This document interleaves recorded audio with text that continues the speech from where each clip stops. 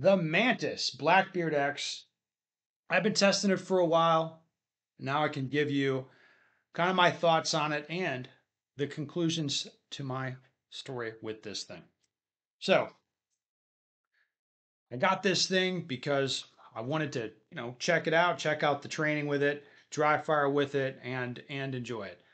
Uh, I've talked about it on the channel previously. We've discussed it. Now the device itself, that is like the battery, like slash Bluetooth thingy with the laser emitter coming out of the muzzle, and it resets the trigger. The device itself, I actually kind of like.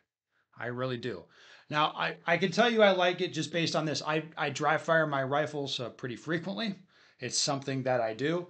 And the one that has the Mantis on it, that's the one I want to dry fire. If I'm being honest, like I prefer to dry fire with the Mantis than without it.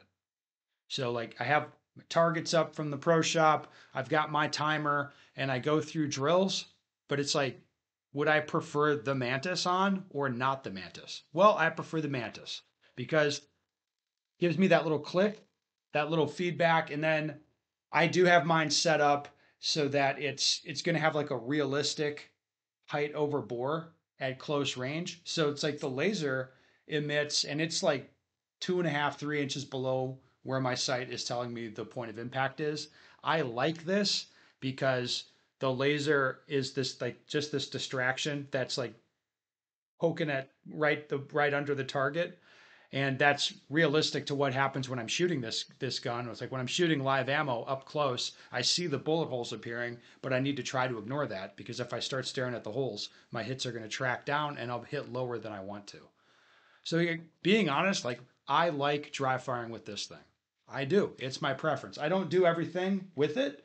I use magazines loaded with dummy rounds if I want to practice reloads or have the gun be absolutely realistic weight because the magazine on this thing's a little bit light. If I want to manipulate the bolt, obviously the the Mantis is not a real bolt, so you can't manipulate it. If you're doing manipulations on that for training, obviously you need to use not the Mantis so you can play around with the bolt. But that having been said, again, like for the most part, I prefer dry firing with it as opposed to not having it. Okay, for what it's worth. Now, that's not the whole story with the Mantis, though. It's not just the device. There's more than one app on the phone for your phone. As I found out about, there's the Training Academy thing, and then the Mantis X or Laser Academy, and then the Mantis X app.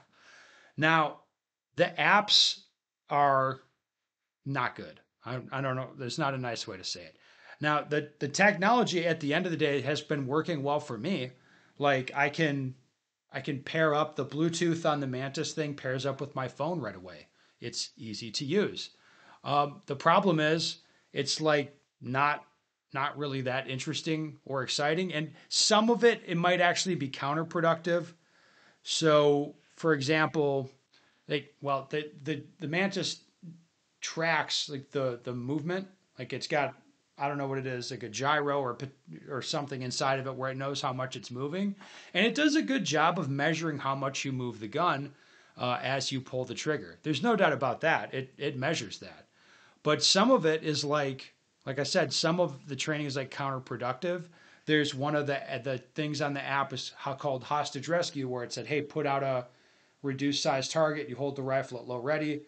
At the start signal, you mount the rifle and pull the trigger without moving the rifle. But there would be times where I would have said, no, my sight was where I needed for the shot, and that was a good shot based on my training and experience. But the Mantis would no-go it because the rifle was in motion a little bit when I was pulling the trigger. So that, in my view, that is counterproductive. Most of it's not counterproductive. Most of it's just kind of goofy. It's like the shoot don't shoot thing is just flashing a different color at you on the screen of your phone, and then you pull the trigger or don't pull the trigger based on what you're seeing. Is that kind of cheesy? Yeah. I mean, they're trying to make it like interesting or make it like a phone thing, a phone game, but at the end of the day, I don't know anybody that likes using the phone app, the app components of this thing. I don't know anybody that would buy it for that reason. And like I said, it's fine, I guess, but some of it, in my view, would end up being counterproductive. The app stuff is done. The app stuff is where you're like, hey, this Mantis stuff is like, it's like a marketing company that's posing as a training company, and I think that's a fair way to describe it.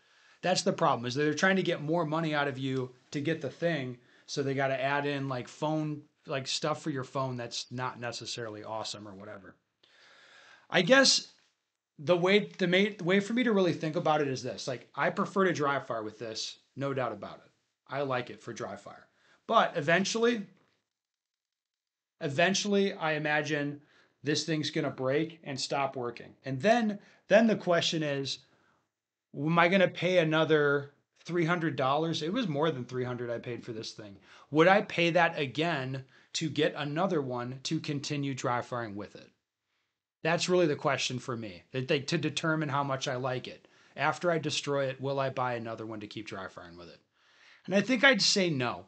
Like, it's hundreds of dollars just for a little trigger resetty thing.